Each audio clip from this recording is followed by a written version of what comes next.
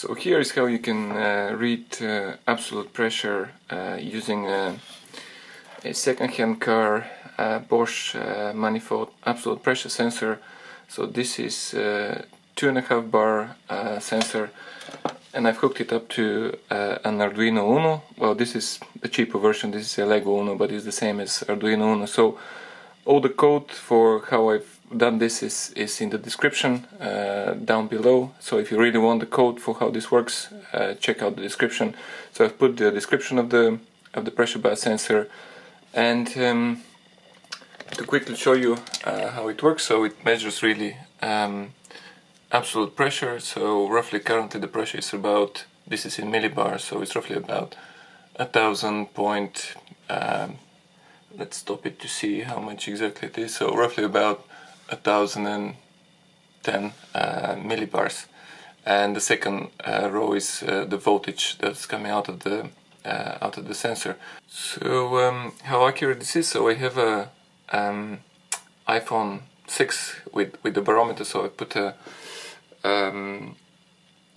barometer up. So the Bosch MAP sensor shows roughly about 1,002-3 millibars, where the iPhone sensor shows roughly about 999 millibars. So it's roughly, the Bosch MAP sensor 2.5 bars is roughly about only 1 millibar above what the iPhone barometer shows. So I don't really know how accurate the barometer measurement of the iPhone is, but 1 millibar is pretty good to me.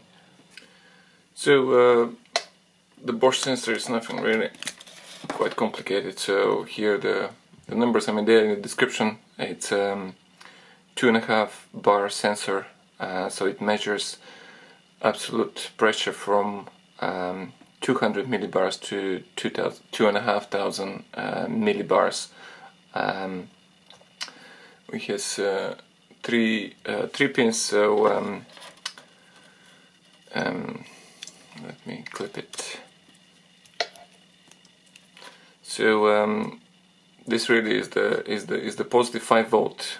This is ground, and this is the sensor output. Now I know that's only for testing purposes. That's why I've hooked it up like that.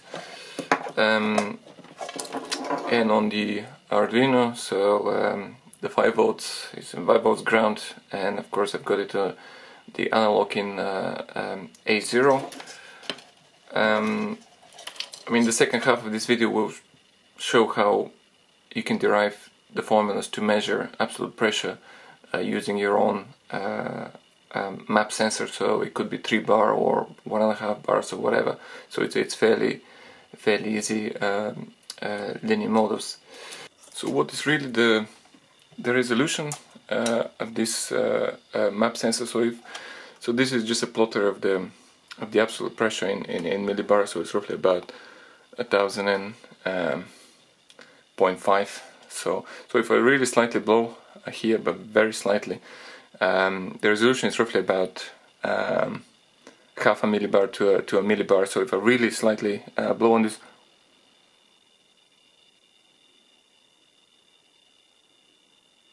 you can roughly, or suck on it,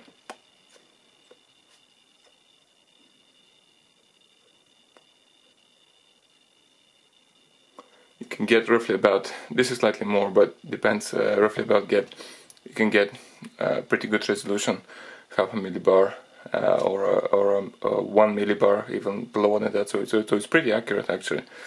And now to see how it goes with more pressure. So to get more pressure, so I have a syringe with a tube, so I connect it to the sensor and draw and push on that one, just to see how this goes. So sucking on it, so we get 700 millibars roughly, and if I push on it, really get about, so it's pretty accurate.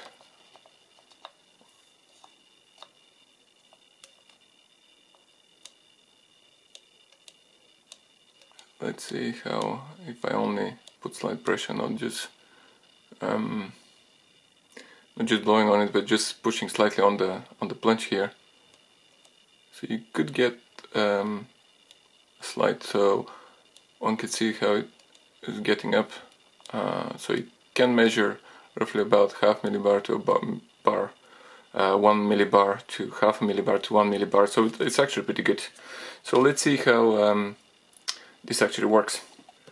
So we know that really to measure it quite precisely and accurately, one really needs to know how much voltage comes out of the Arduino, because it's supposed to be 5 volts, but it's never really 5 volts. I mean, there is a USB, so if I really measure how many volts, so this is max 20, so if I really measure how many volts are coming out of the Arduino, so let's see, so this is roughly about 4.9 volts rather than 5, and the measurement by the MAP sensor are proportional to the voltage that is supplied to the sensor. And the output, so if I measure the output, it's roughly about 1.83 volts, and the output for exact same amount of pressure will be proportional to the voltage supplied. So this is roughly about 4.9 volts. So this has to be supplied how many volts this is. So if I measure more accurately the output, so it's roughly about 1.843. So this is really supplied. So that's it. So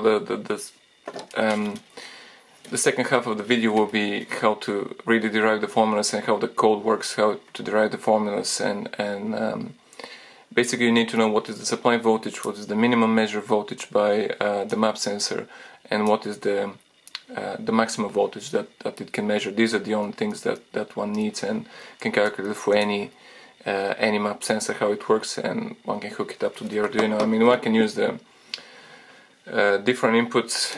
Then again, one has to measure really how much this output is, because the output of the sensor, the unlock output, is proportional to the